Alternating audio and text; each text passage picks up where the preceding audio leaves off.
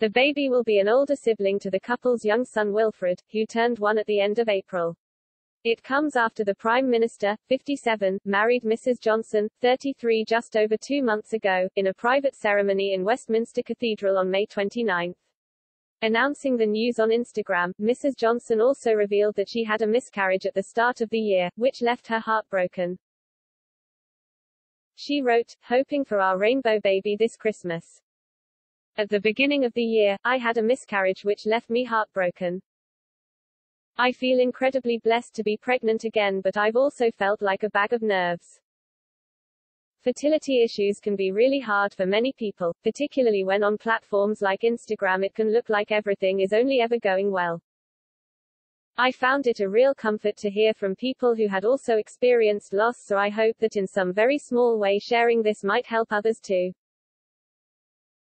The Instagram post suggests the child is due in the Christmas.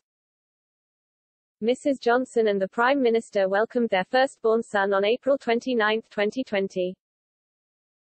The youngster, named Wilfred Laurie Nicholas Johnson, after the couple's grandfathers and the hospital doctors who treated Mr. Johnson for coronavirus.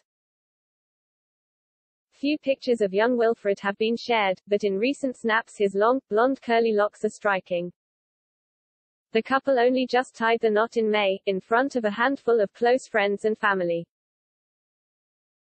This made Mr. Johnson the first Prime Minister to get married while in office in nearly 200 years. Just 30 guests were invited to the ceremony, the maximum number allowed to attend at the time due to COVID restrictions. Photos from the wedding show the couple deeply in love as they pose for photos of number 10. The bride looked stunning in a white floral lace dress with a flower crown round her head.